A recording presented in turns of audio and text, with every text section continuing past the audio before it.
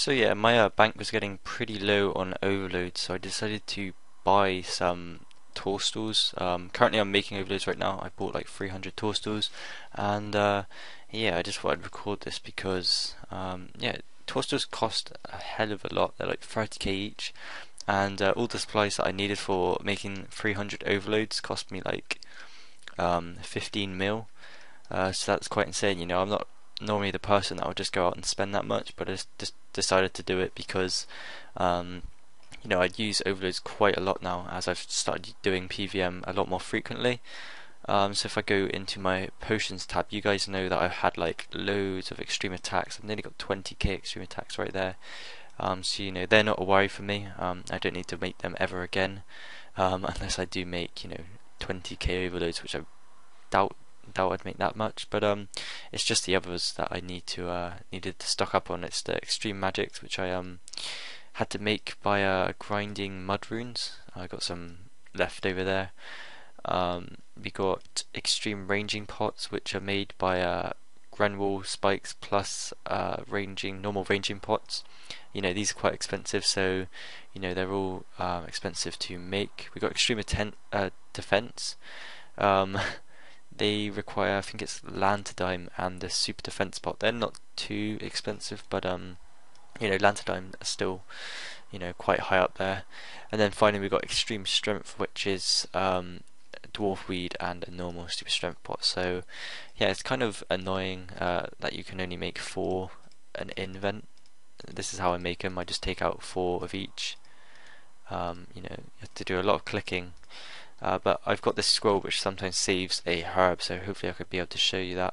Not that invent.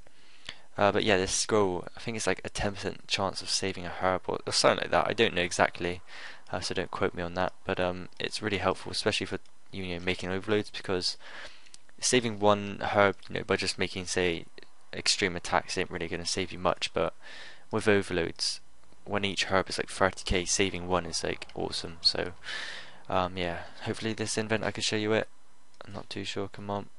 There we go. Okay, so as you saw there, I saved a torstal, and if I price check that, it is 32k. So I saved a bit of bank right there. So yeah, that is awesome. I just thought I'd record that because yeah, it's just going to be put into my vlog because this is one of the main things I do whilst I play Runescape. Alright then guys, so I've finished making all of my overloads now, and all I'm doing now is decanting them, so they go into 4 doses. And once I've done that, I'll be able to show you how many I actually got in the end. I will be making some of them into flasks, as that's usually what I use now. But I will keep some just in case, I just need to have a 4 dose for some reason. But there we go, so I've decanted them all, and in total I got 212 overloads.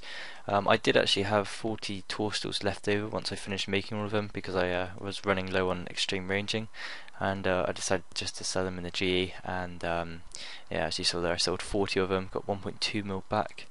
And if I go to my exchange, I have an arcane spirit shield. I'm trying to buy it right now because I have enough. Should be able to get a nice amount of profit from this fit buys. But yeah, 212 overloads. I now will have to put them into flasks. So yeah, that's probably what I'm going to do now. I might make some prayer renewals too. Prayer renewal flasks. I have quite a few potions, but yeah, I still need to make some of them. I've got quite a few super restores in the vials, but again, I need some in the flasks. And then same with the sourdough and brews. I got quite a few in the vials. Still a lot in the flask too, but I'm going to aim for at least 100 in each, so that's a nice amount. As you can see down there, I've got loads and loads of prayer pots. I bought them when these are really cheap. If I actually take them out now, I can see how much they are and see if I've made anything. 3.2k, so yeah, I bought them for 2.2k, so I did save a bit of cash there, but I'm not going to sell them because I need them, and in total that is 15 mil pretty much. So yeah, it's all looking good. So I'm going to now put these into flasks, and yeah. Okay, so my friend Max told me how to actually put vials into flasks. I've actually never done it this way that he told me before. I'd done it manually, where I just use the overload on the flask. But this guy in Ooglog, he can do it for you, and it's meant to be a lot faster. So he just said to note the potion flasks and bring out the overloads. And I guess I just got to decant potions to flasks. Is this going to work? Let's see. You need to supply the empty flasks yourself. They're not cheap. Okay, there you go. So that's awesome. Wow, that is really fast. As you saw there, he just took out the potion flasks from the note and put them straight into the overload flasks, and I got some vials back as well. Someone actually gave me a load of vials as a small donation. They gave me like 100k of them, but they're really cheap. They're only like 2 GP each, so it was like 200k for the 100k of them. Yeah, I'm just going to be making these into flasks now, and I can actually make a load of them really fast, which is awesome. So there we go. Right then guys, so as many of you know, I decided to do a long-term merge on sharks. In my bank video I had around 200k, and yesterday Jagex actually announced that they're going to be doing a bot nuke pretty soon, so I decided to buy another 50k more, and yeah, here they are in my invent. So in total I've got 250k sharks, and I just wanted to record this just to show you guys how much it is now and how much they're going to be after the bot nukes happened and everything. So as you can see, it's 147.7 mil, so a lot of money I put into this. I haven't really got much money spare.